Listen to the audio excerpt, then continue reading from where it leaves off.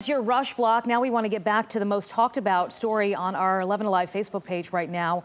A black doctor who lives in a gated community in Buckhead, stunned at what happened to her in her own neighborhood. Are you serious? I typically give people the benefit of the doubt, and in this particular situation, I try to look at it at different angles, but this guy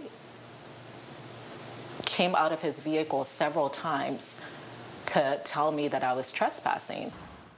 Dr. Nena Aguacho says another homeowner in the community, so this guy owns a home there but doesn't actually live there. She's lived there for a decade. She says that he demanded proof of her residency because she, quote, did not belong in the neighborhood. And now she's thinking about taking legal action. Liza Lucas is at the bridge looking at what all of you have to say about this one.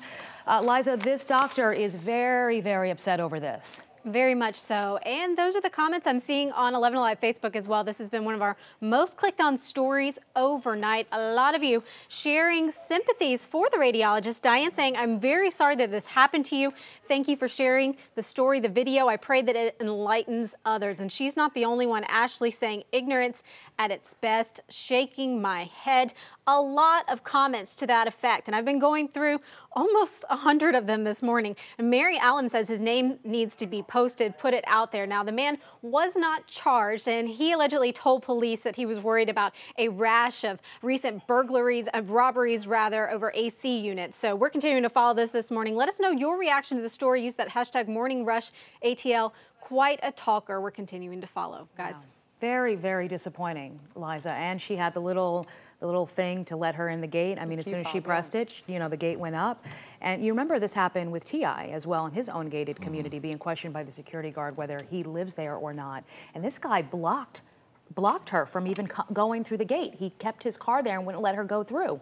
This type of story just angers me. I got to be honest with you. It angers me to no avail. It just reminds me of the same, you know, people trying to take action themselves instead of letting authorities handle it, or really just people racial profiling. This reminds me of what George Zimmerman did to Trayvon Martin and how it ended his death. It just, you know, this. Well, that was her concern. She was afraid that he could have pulled out a gun because he was blocking her there. It could have escalated, and he did call 911 on her as well. And that's another thing, calling 911 based on what?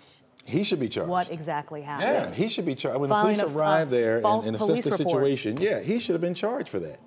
I mean, what gave him the right to say that she doesn't belong there? What about her appeared, looked, or gave him the indication that she didn't belong there? Yeah. Right. I live in a gated. Key fob? Yeah. I live in a gated community. Yeah. If you've got a code or a key fob, you get access to that community. What if she was a guest? What if she had called somebody and they opened the gate and let her in? Not to mention, I don't even know a third of my neighbors here at my gated community. Because no, this guy is not the HOA police. I would file charges if I were her. Yeah. Absolutely. Absolutely. Clearly, this type of story gets everyone riled up, so we want you to go to our Facebook page, 11alive.com, weigh in however you can. Use that hashtag MorningRushATL because you can tell our thoughts. We're riled up about it, and I know you guys are as well.